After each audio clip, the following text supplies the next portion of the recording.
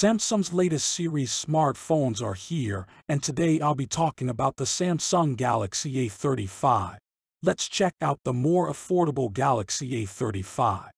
I have been using this phone for about a week now, and I think it's easily one of the best mid-range camera phones. Other than that, you also getting one of the most good-looking designs for the price. It does look very similar to last year's A34, but this time the back is made of glass. The frames are still plastic, but the Samsung has finally gotten rid of the teardrop notch, and we have a tiny minimalist punch hole which looks way better. But I wish I could say the same thing about the bezels, though they are still thick and look outdated. The Galaxy A35 is also slightly wider than the A34, and it's also heavier, which probably is because of the inclusion of the glass back. This time the back has a shiny finish which does catch fingerprints and smudges, but it's not that visible. So I was comfortably using this phone without a cover.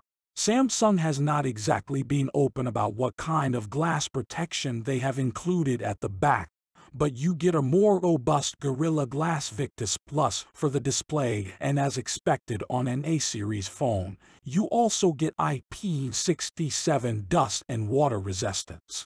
The display side of things is impressive here too. It's a big 6.6 inches Super AMOLED display with nice colors and contrast. This screen can also go decently bright, and finally Samsung has included adaptive refresh rate support. The last year's Galaxy A34 display could only be set to either 120 Hz or 60 Hz. There was no adaptive refresh rate option, but that's not the case anymore, and this display can go from 60 to 120 Hz depending on the content that is displayed on the screen. On the performance side, you're getting the Exynos 1380 here, which is the same chip that we saw on last year's Galaxy A54 and F54. And if you have watched my review of both these phones, you will know that initially I had complained a lot about how unoptimized it was. But over the time, Samsung did bring forth a lot of updates that optimized the chip, and its day-to-day performance grew to be really stable. The mid-range Samsung phones have always had a good reputation of having great cameras. I had the chance to test A35 cameras very extensively, and I am thoroughly impressed. You get a 50-megapixel primary camera with OIS here, along with 8-megapixel auto-wide-angle lens and a 5-megapixel macro lens. I did mention this at the beginning of this video too, and I will say it again. The A35 has one of the best cameras in its price segment.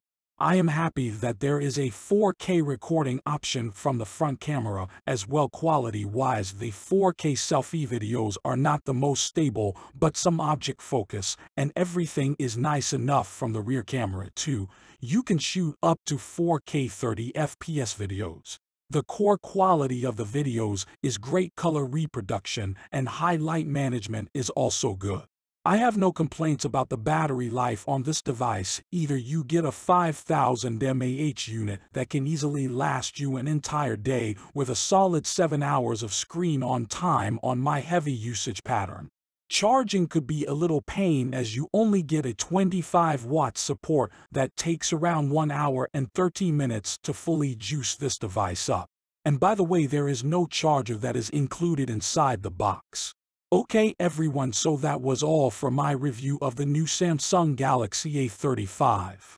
If you're looking for a balanced Samsung option and your performance needs are not that expensive, the A35 is definitely a good option to pick.